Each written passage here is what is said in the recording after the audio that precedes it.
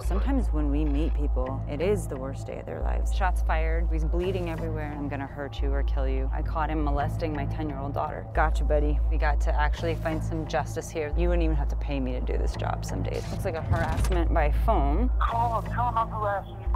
Go ahead, I want you to do that. You are facing criminal charges for harassment. The burglary in progress to a residence. I don't want to get too cliche, but you know, we have to trust our lives to each other. Theft in progress. We have quite a caper up here. The kid's got autism, so we're looking at an at-risk adult situation. It actually makes it a felony level crime. Our suspect, he stole somebody's phone and then went and filled out a job application. We got a pretty rockin' case here. Oh yeah. This is awesome.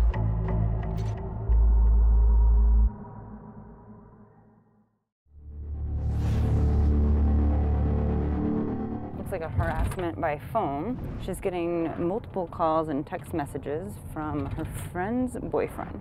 You never really know until you get there what's going on. You could end up arresting somebody, you could end up advising your victim to get a restraining order. 151 David Burke, code 6. I know that he's going crazy. There was like probably 5 phone calls and there's 3 voicemails on there too. And then the first text was right after. Call him, tell him I'm harassing you. Go ahead, I want you to do that. Man, I'll you and your boyfriend up in court.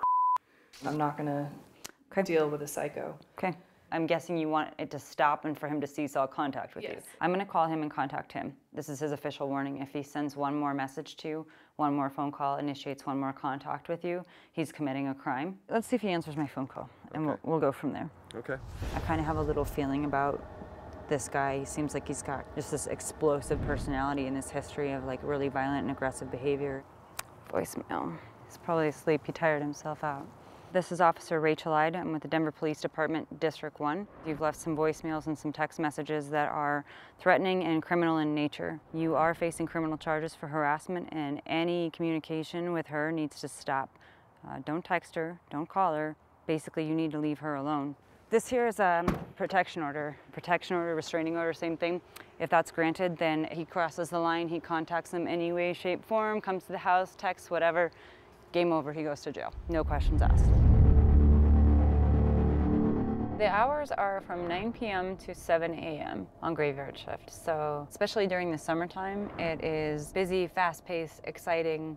There's always lots to do, and more of the bad guys come out at night. So all the interesting calls happen working on the graveyard shift. I'll be in on a report, and can you watch me to that call as well? So this is going to be a theft in progress call. Kind of concerning. It sounds like it's a theft of a cell phone, which in and of itself is, you know, under $1,000, and it's not a huge value. But the victim, it sounds like, has followed the suspect to this location, and the potential that he could possibly confront him, and now we've got some kind of a person's crime. Here's going to be our complainant right here. You called, right?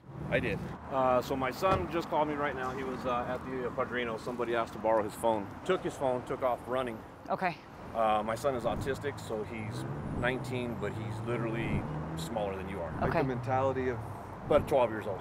Okay. At risk, So, for sure. The guy that took the phone, he's wearing red shorts with a black top, oversized black top. Where do you think he is right now? He's in this back area over here. There's a barber shop. Code 6 on the barber shop. This is my son. Hey, sweetie, can I ask you a couple questions really quick? Did this kid knock you down? No, he did not. Okay, so you guys are at 38th and Federal, and this kid comes up to you and he wants to use your phone. Yeah. And you gave him your phone to use? Yeah. And then what did he do? He And just then took off? He took off running, and I chased him for about 15 minutes, and then I lost him. You would recognize this guy if you saw him again, right, guys? Yeah. Okay. Why don't we do this? You want to grab your boards and come over to the back? I'll load you guys in the back of my car and we'll go over to Jenny's, okay?